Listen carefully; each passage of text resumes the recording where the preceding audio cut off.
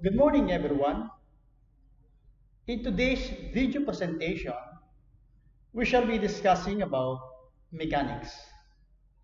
And to start with, let us have the definition of mechanics. Mechanics is defined as the branch of physical sciences that is concerned with the state of rest or motion of bodies that are subjected to the action of forces. When we deal with bodies that are subjected to the action of forces, whether the body is rigid or not, whether the body is deformable or not, then this is called mechanics. Under mechanics, there are three branches. The first branch is the rigid body mechanics. In this branch of mechanics, the basic assumption is that bodies that are involved or subjected to loading are not deforming or not subjected to change in shape. In short, it is assumed that bodies that will be subjected or are subjected to loadings are rigid. The second branch of mechanics is the deformable body mechanics. In this branch of mechanics, the deformability or ability of the body to undergo shape change and their materials are already incorporated in the analysis. Their properties such as stress, ductility, and other properties are now included in the study. The other one is the fluid mechanics. In this branch of mechanics, we deal now with the behavior of fluids at rest or in motion. In our discussion for this semester, we shall be dealing with one of the areas of rigid body mechanics, and that is all about the static of rigid body. In this area of rigid body mechanics, we shall be dealing with the equilibrium of bodies, that is, those that are either at rest or move with a constant velocity. And the other area under rigid body mechanics is the dynamics of rigid body, where we shall be concerning with the accelerated motion of bodies and will deal with the movement of systems of interconnected bodies under the action of external forces. Mechanics would not be possible and would not be easy if not for the contribution of the following person. The first is the Archimedes, who is very known for his principle in buoyancy. He is the first to have the earliest contribution because of his writing of the principle of lever and that of buoyancy. The other one, we also have Stevinus. Stevinus is very popular with his formulations of the laws of vector combination of forces.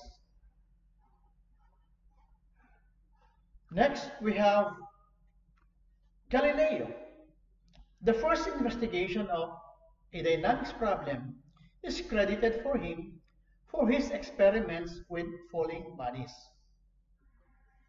We also have Sir Isaac Newton, who was credited for his accurate formulation of the laws of motion, as well as the laws of gravitation. He also conceived the idea of the infinitesimal in mathematics analysis. We also have Da Vinci. Da Vinci is very popular because of his contribution by conceiving the idea of parachute, helicopter, solar power, calculators, and others. We also have Pierre Barrino. who is very popular with his introduction of the principle of moments. In this application, it becomes very easy to compute for the moment of a force. We also have Leonhard Euler. Leonhard Euler carried integral calculus to a higher degree of perfection. He is also known for his contribution in analytic geometry. We also have Jean D'Alembert, who pioneered in the study of partial differential equations and also studied the equilibrium and motion of fluids. We also have Pierre-Simon Laplace, who contributed much on the analytical discussion of the solar system, particularly on the calculation of the motions of the planet, determining their figures, and resolving tidal problems.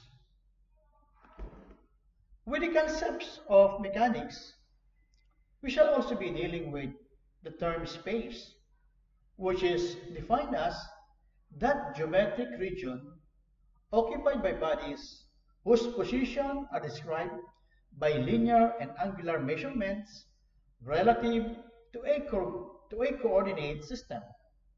For three-dimensional problem, three independent coordinates are needed.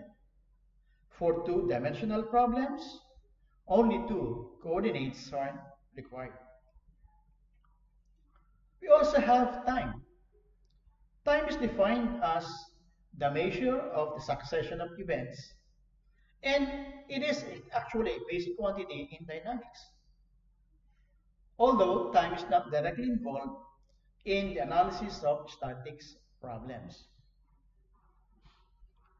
We also have the term mass. Mass is defined as the measure of the inertia of the body.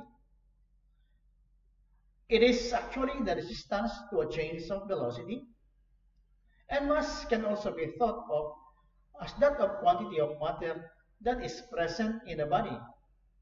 The mass of the body affects the gravitational attraction force between it and other bodies. This force appears in many applications in statics. We also have the term rigid body. And what are rigid bodies? A rigid body can be considered as a combination of a large number of particles in which all the particles remain at a fixed distance from one another, both before and after applying a load. This model is important because the body shape does not change when load is applied. In other words, whenever the body do not change its shape, when they are subjected to an applied load, then the body is said to be rigid. What about a particle? A particle is defined as a body of negligible dimension. In the mathematical sense, a particle is a body whose dimensions are considered to be near zero, so that when we may analyze it as a mass concentrated at a point. We often choose a particle as a different element of a body. We may treat a body as a particle when its dimensions are irrelevant to the descriptions of its position or the action of forces applied to it.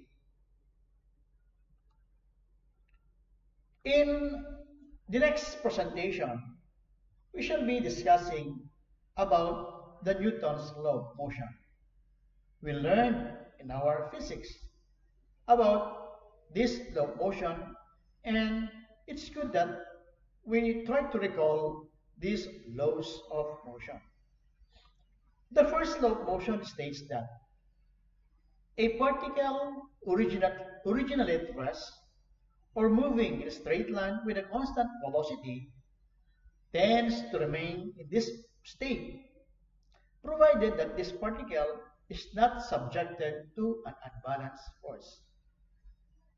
This explains that whenever we have a body, the body will remain in its position, will not change its state of motion if it will not be subjected to any unbalanced force. And that is the first law of motion. Let us imagine that we have here a body that is subjected to an acceleration v. This body is subjected to different forces f sub 1, f sub 2, and f sub 3. If this body is in equilibrium, meaning, okay, the first law would explain that this body will maintain its velocity if, okay, these forces shall be in equilibrium. The second law states that a particle acted upon by an unbalanced force experiences an acceleration, and that has the same direction as the force and a magnitude that is directly proportional to the force. To have an explanation, let us imagine that we have here a body that is subjected to an unbalanced force F. Then this body will have an acceleration which is directed in the same direction as that of F and whose magnitude is directly proportional to that F. Meaning, if F is greater, then acceleration would be greater. If F is smaller, then acceleration would be smaller. That is what we mean by the second law of motion. The third law of motion states that the mutual forces of action and reaction between two particles are equal, opposite, and collinear. Let us have this explanation. Imagine here that we have two bodies, A and B. And if A is subjected to a force coming from B equal to F, therefore, A will also be exerting a reaction upon B equal to the magnitude of the action of B, and that is also equal to F. We called it as the action-reaction forces, meaning if a body is subjected to a force, the body will be exerting a reaction equal to the same magnitude of the force. And that is the third law of motion. Newton also formulated the laws of gravitational attraction. And according to this statement, the gravitational forces exist between every pair of bodies on the surface of the Earth. The only gravitational force of appreciable magnitude is the force due to the attraction of the Earth. And why would that be? Because the mass of the Earth is very, very great. If it will be compared to the mass of any object near the surface of the Earth, that is very, very small. Therefore, the gravitational attraction exerted by that small body upon the Earth would be very, very small. But the gravitational attraction of the Earth exerted by that small body would be appreciable in magnitude. And we call that as the gravitational force. And this gravitational force can be computed, okay, when the body is near the surface of the Earth, and it is expressed by the following expression. F shall be equal to the product of G times M1 times M2 divided by R squared, where F is the mutual force of attraction between the two particles. G represents the universal constant known as the constant of gravitation, and that is equal to 66.73 times 10 to the -12 meter cube per kilogram second squared. M1 and M2 represents the mass of the two particles, and R represents the distance between the centers of the particle. For today, that is all about my discussion. We have discussed the basic fundamental of mechanics. Thank you for listening and good day.